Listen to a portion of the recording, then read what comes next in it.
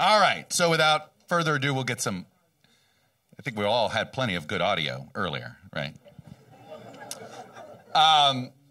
First person I want to bring out here, the writer and director of this movie, Christopher Nolan.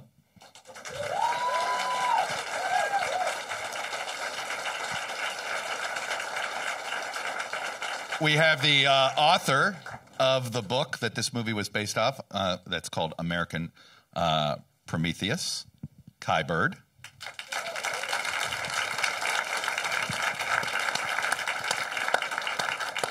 One of the honorary chairs of this event, a Nobel Prize winner, and one of the people that taught Christopher physics here from Caltech, Dr. Kip Thorne.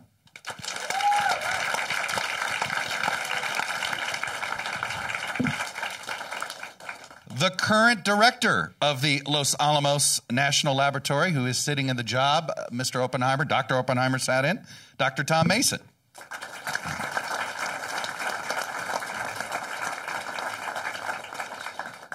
And we have the other tutor of physics for Mr. Nolan here, whose books, Christopher tells me, are just fantastic. Another honorary world-renowned theoretical physicist, Dr. Carlo Rovelli of Aix-Marseille.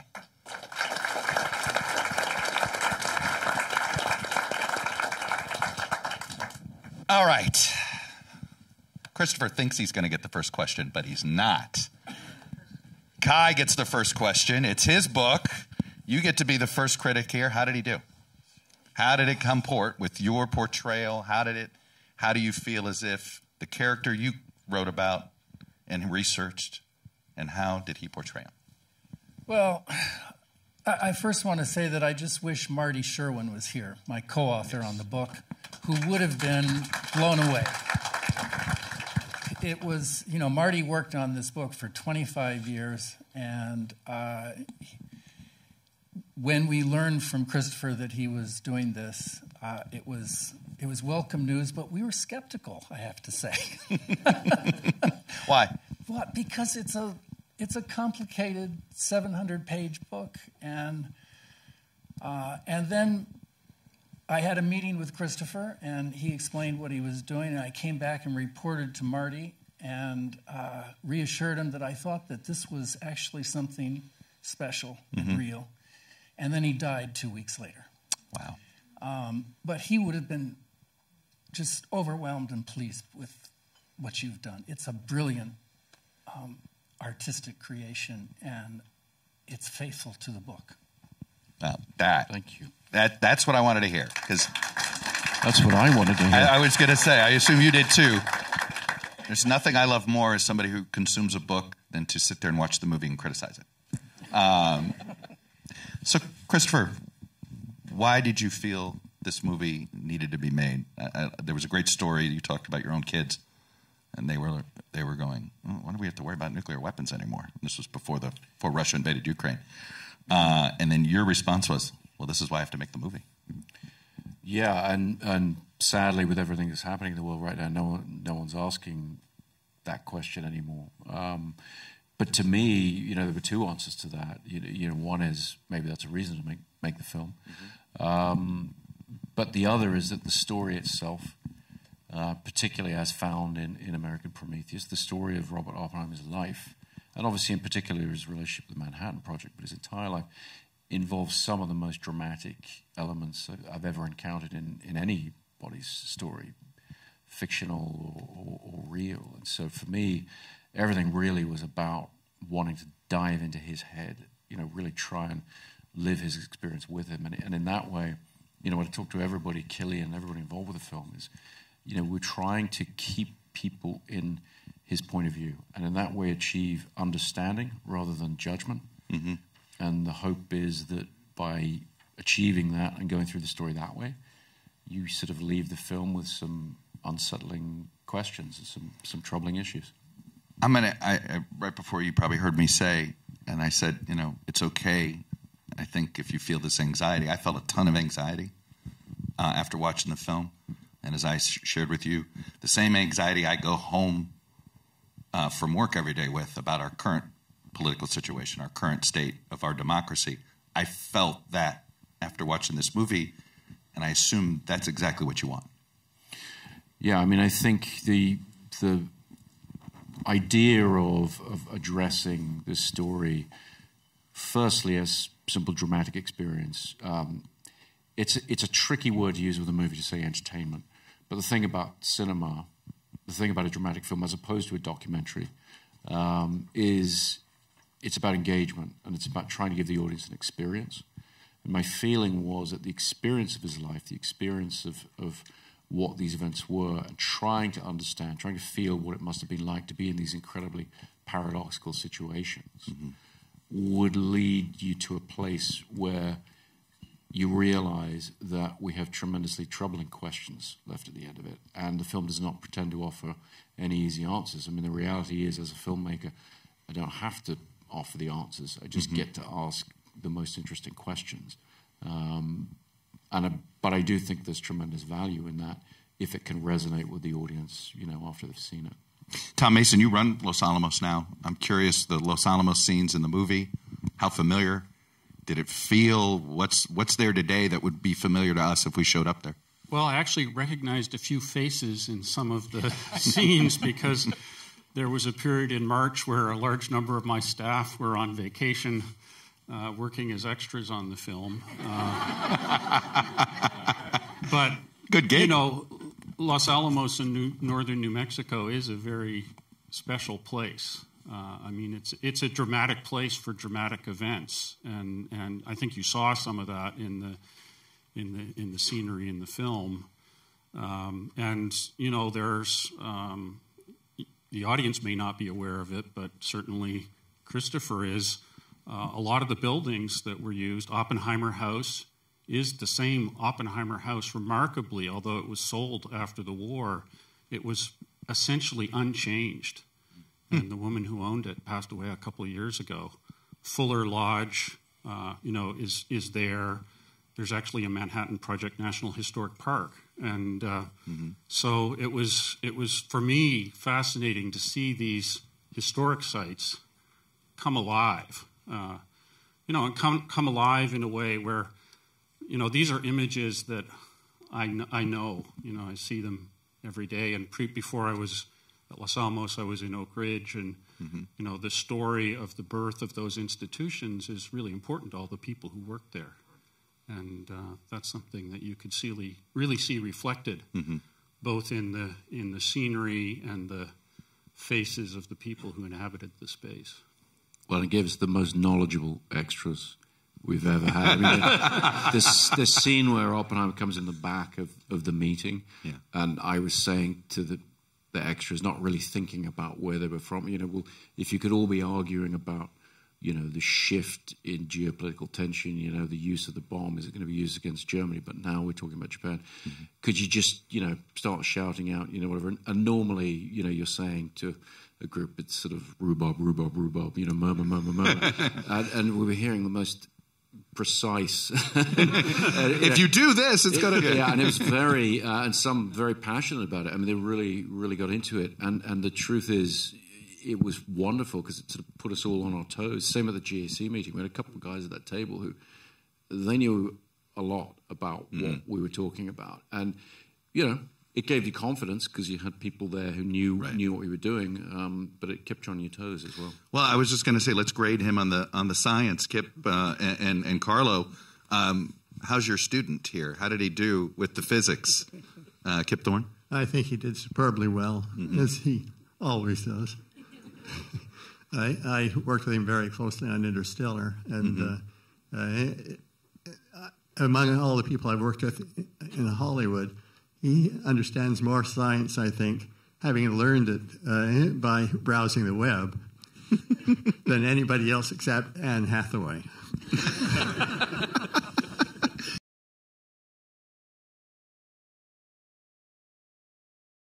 Carlo, what would you like to add on that? Because portraying science and making it, compelling, it's, not easy. I mean, we were talking about, the marbles, I guess they were marbles or stones or whatever, showing the progress. I mean, that was a great, obviously a great use there. What did you think? How did he do on the science there, Carlo? Well, actually, I just saw the movie, and I'm still under the spell of the movie. So first thing, I think, Christopher, I think you did a masterpiece. I'm strongly affected by the movie. I think it's wonderful.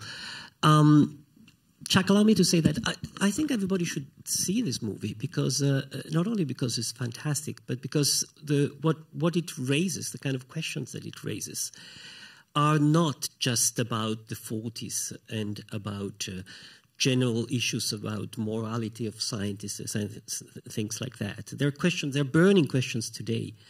The doomsday clock that is supposed to estimate the risk of nuclear catastrophe has never been closer to midnight. So we are in a situation in which the kind of concerns that Oppenheimer was expressing in this confused way are our concerns today. And I think this is what the movie brings out so strongly.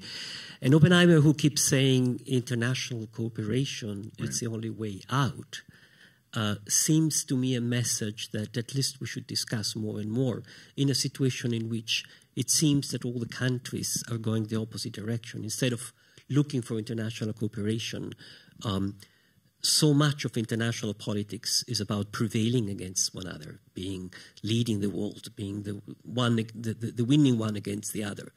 And the risk of a catastrophe is enormous. So I think the intensity of the movie is also because it touches a real risk, which is now. And these images in which Oppenheimer himself sees his friend being sort of burned alive, I think should talk to all of that and make us think. And that's why I think we should all see this movie. Let me just add one thing about the science. It's not just simply the science itself, but the scientific process that Chris has captured so beautifully.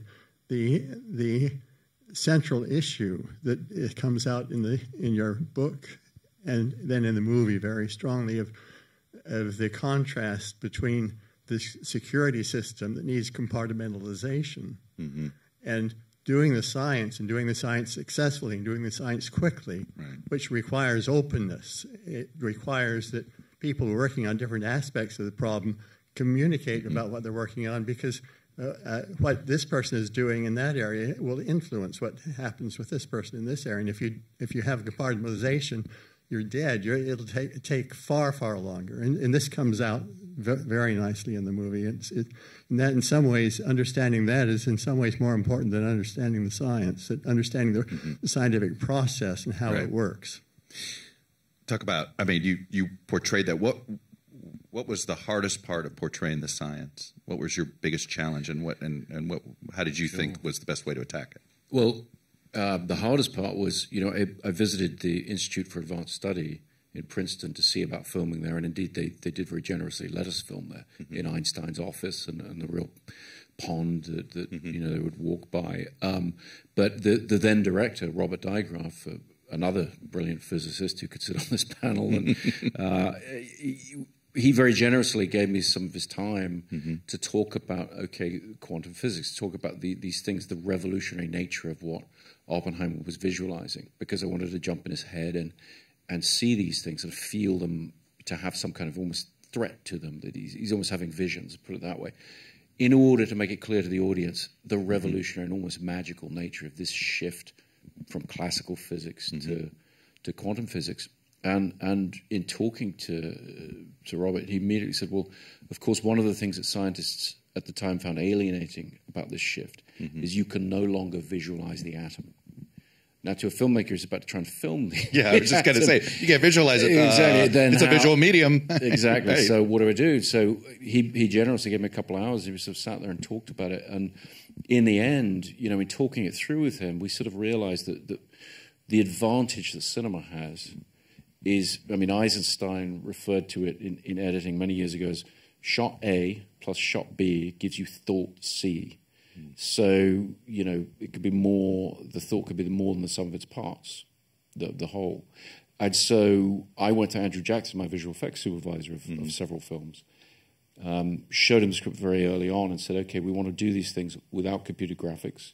We want to have a thread of imagery sort of starting with these very first sort of visions this sense of, what these guys were doing is they were looking into dull matter and seeing energy that could ultimately be released in the destructive power of the atomic bomb. And we wanted a kind of set of experimental visuals that could create this thread of what I kept referring to as sort of scintillating or vibrating energy, that could mirror his own nervous state as well, but also show you the quantum physics as it manifests itself ultimately in the destructive power of the bomb. Speaking of the destructive power of the bomb, I don't know why I expect, maybe others did too. I expected to see carnage. And there is imagery. In fact, my son came with me to the screening, and he was asking about that. I said, don't you remember the charred shadow that he walked through and all that? I was explaining this to him. But you didn't hit us over the head with it. Yeah, that was clearly a choice. Why? I think, really, as a filmmaker, you can't be overly conscious about why you choose to do things. You have to run on instinct to a degree. Mm-hmm. But the feeling for me as a filmmaker was very strongly that to depart from Oppenheimer's experience would betray the terms of the storytelling. And so we saw so much more, we know so much more than he did at the time. Discovering from Kai's book that he learned about the bombings of Hiroshima and Nagasaki on the radio, the same as the rest of the world. That to me was a shock. This is very intentional with this movie, that this is most of the movie and is his point of view. Yeah. And then when you're in black and white, it's in Strauss's point of view. Yeah. Yeah. Very, very sort of rigidly with the color sequences. Everything is his experience, or my interpretation of his experience. Because as I keep reminding everyone, it's not a documentary; it is an interpretation. That's my job, and so I wanted to. Would you classify it as docudrama? No, I think Really? it's drama. I think it's narrative, dramatic filmmaking. I think that whilst I do think the film is perhaps more accurate than some people might think, coming to it fresh, because there are sort of extraordinary things. I mean, to take one example, when you read American Prometheus and you learn that, his tutor at Cambridge, Patrick Blackett, who's the guy played by James Darcy, who he tries to poison. Right. He later on is the first physicist to really write questioning America's motives in dropping the bomb on Japan. Now, no screenwriter would invent that. It's far too seemingly fanciful. Right. But that's the truth. And the film is full of those things. And so a lot of the things, when Kitty Oppenheimer is testifying, right. that's from the transcript. Well, I was just going to say, having so much, that transcript you're handed. Yeah, 1,000 pages. Imagine not having that. Transcript. No, I can't. Right. No, and I never would have taken the project on without Kai and Marty's incredible work. That gave you sort of confidence. But yes, to come back to the choices of what to portray or not, to me, it's really about staying in his head. There's also, I would say, a recurring motif. I don't, deal too much in spoilers for people who haven't seen the film, if people are writing about it. But right. There's a lot to do with what he won't look at. There's There's a lot to do with him closing his eyes. My favorite retort, though, that you said about that, you were worried about spoilers, and then you said, well, there's Google. Right? This all happened. It's not like, No, don't tell anybody. Exactly. There's 2 bombs. It's right? It's a strange thing to say, to talk about spoilers. But of course, and that's why it's not a drama. Not a documentary or a docudrama, because it's the way in which you receive the story that hopefully creates suspense, hopefully creates surprise.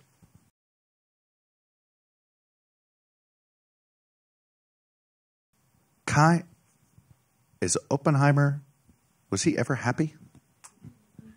He doesn't. I didn't see a happy man in this movie ever. Well, he's very intense. And Cillian Murphy plays him just very intensely. It's an amazing performance. And Robert Downey Jr., too, I think his performance and the dynamic between the two. And, you've just captured that in the movie. And I want to make a point that I was stunned to realize that Christopher had done his own research with regard to the testimony at the end of the movie about the mysterious scientist X who testifies against Strauss. Yeah.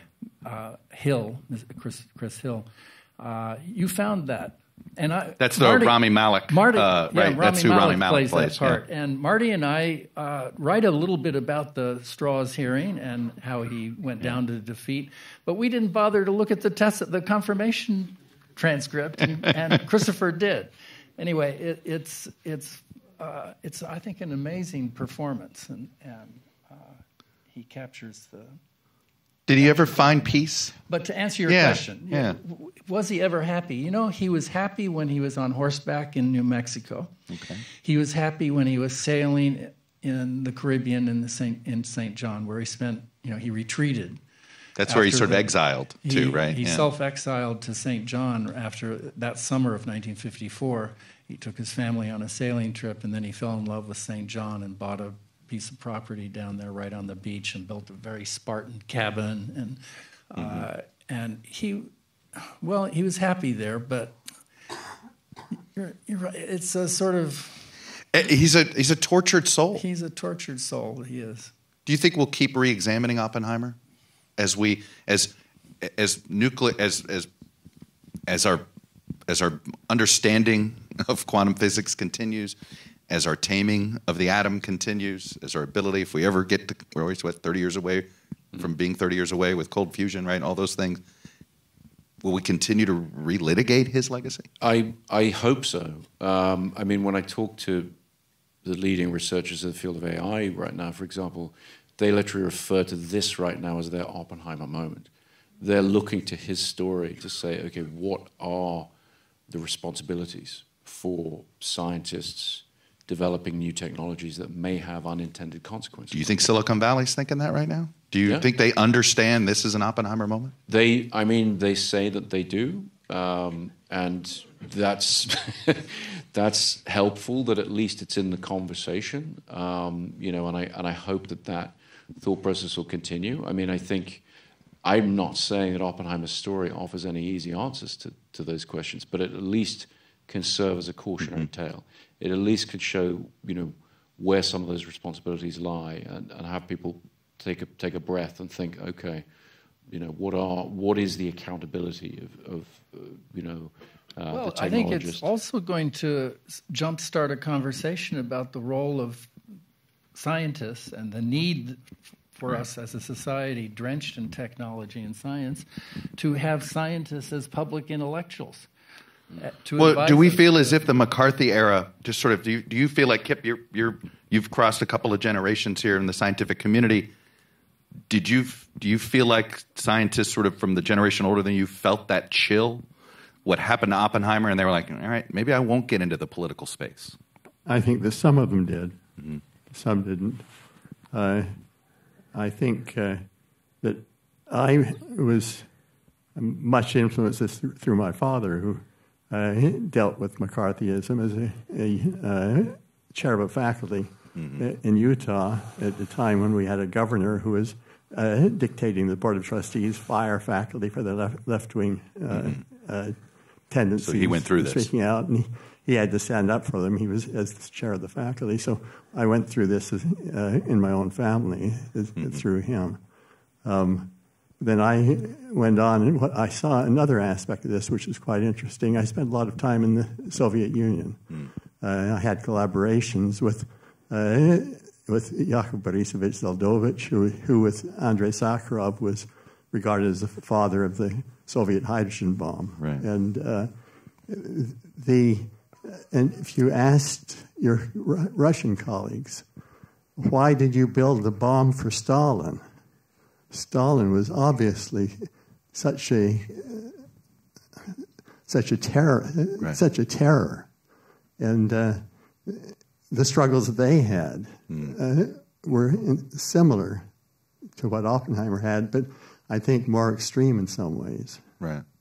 Carlo, go ahead. Tom, I was going to say, even though Oppenheimer was only in Los Alamos for 2.5 years, roughly, what he brought to the position is still with us today in terms of the culture of the laboratory and the commitment to free and open debate, within the walls, even though we're still doing sensitive work.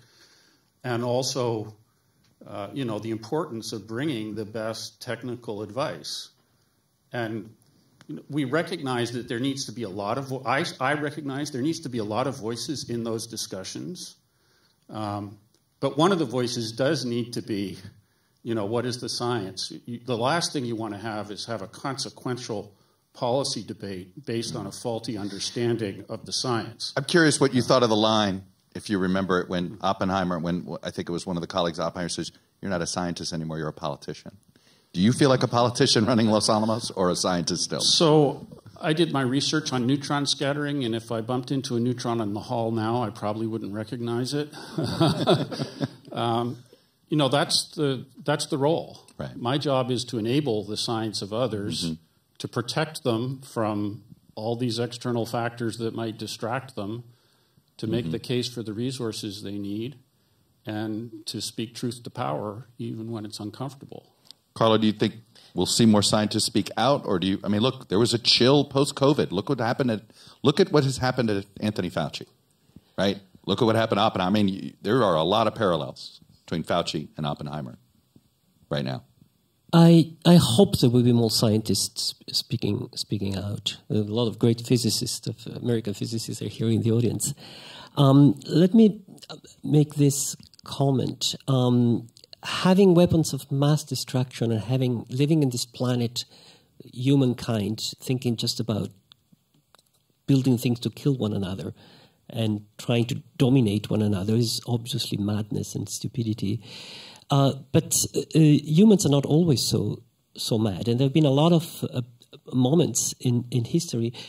Think just about the treaties about limiting nuclear weapons that the Soviet Union and the United States were able to negotiate in the moment of in the hardest moment of the Cold War, with a huge ideological clash and ideological difference. Nevertheless, reasonable people in power could, decide to sit down, and at that point, scientists and in particular physicists played a big role. That's what Kip was referring to. There was a communication between American and Russian scientists, which was both culturally and also directly important for. And I think that's what should happen today. I mean, the scientists, for our world, the Russians are friends, the Chinese are friends. Right.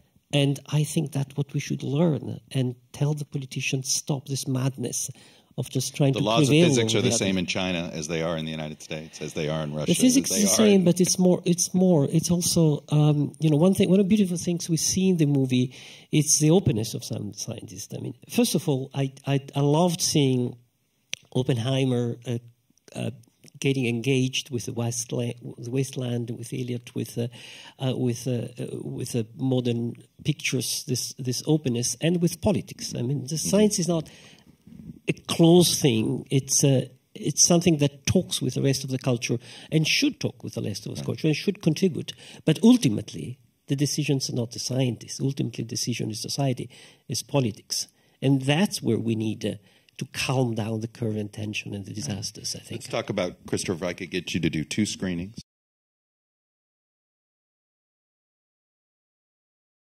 Right? I'd have you do 1 screening to the U.S. Congress. What would you hope they would take away from this? I think more than anything, coming out of making the film and as it starts to go out to the world, I realized that we talked about this earlier, our relationship with the fear of nuclear weapons ebbs and flows with the geopolitical situation. Right. And it shouldn't, because the threat is constant. And very often, when you look back at history, some of the closest moments to nuclear disaster have actually been in times of relative calm geopolitically. So even though the situation in Ukraine kind of puts it more in the forefront of people's minds, the truth is nuclear weapons are an extraordinarily dangerous thing to have lying around the house.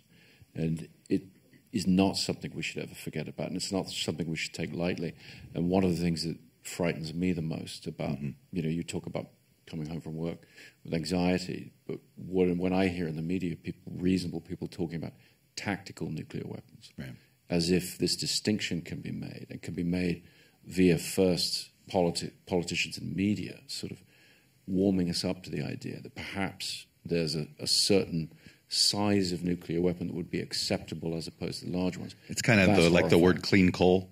Sorry. Yeah, it's very much clean coal, very tactical nukes. I don't think they exist. Well, and part of the fascination about Oppenheimer is, as you dig into his story, one of the things he did, you talk about things I had to leave out of the film that are in Kai's book and everything. One of the things that he did, he was not naive. He did not get crushed by the system out of naivety. He was incredibly sophisticated.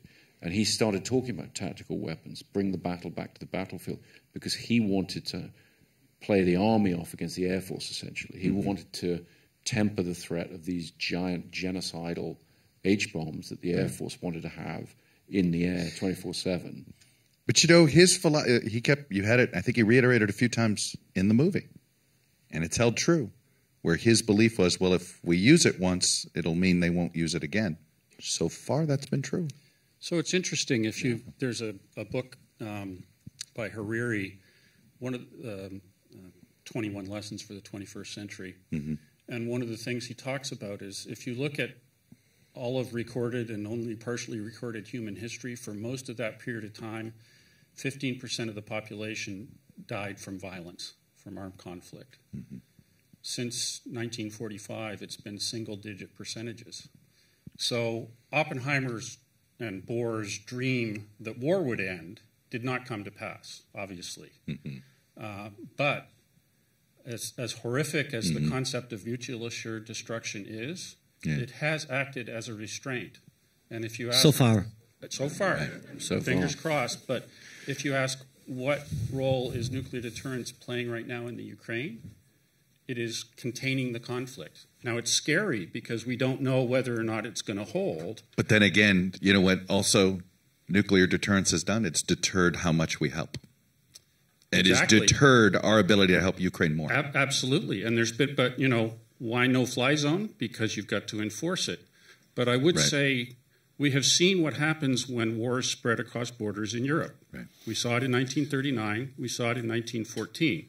So, one of my predecessors, I think it was Norris Bradbury, said the role of nuclear weapons is to force world leaders to think of other solutions to their problems. One more screening I want you to have, which is in Silicon Valley.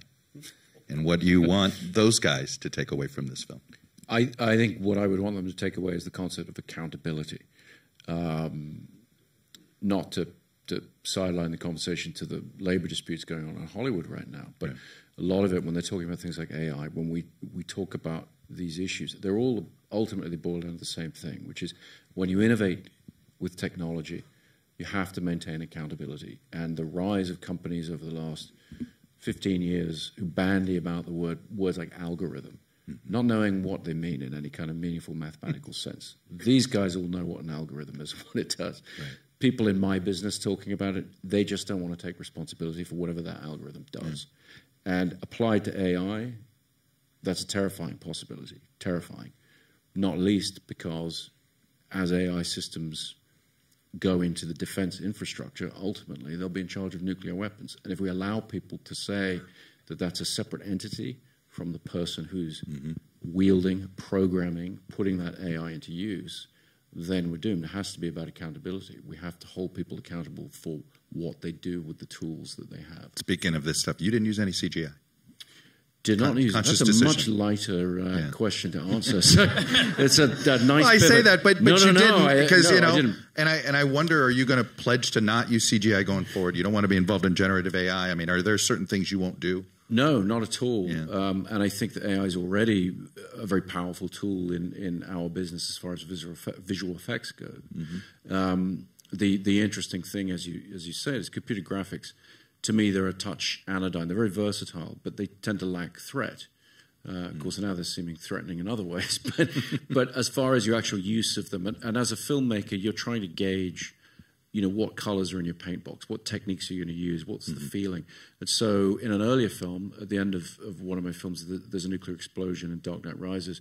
It's meant to feel like it's far away enough that it's not going to affect you and whatever. And so you're actually meant to have a sense of, okay, we got away with it at the end. We did that with CG. It was beautifully rendered. My team, incredibly well researched.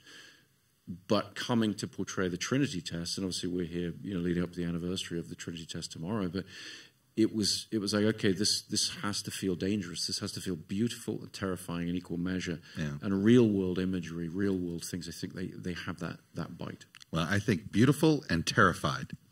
It's a pretty good, we should put it on a movie poster because it was beautiful and it was terrifying. Congratulations. Thank you. I think we mean that as a compliment. Thank you very much. And what a panel. Thank you, guys.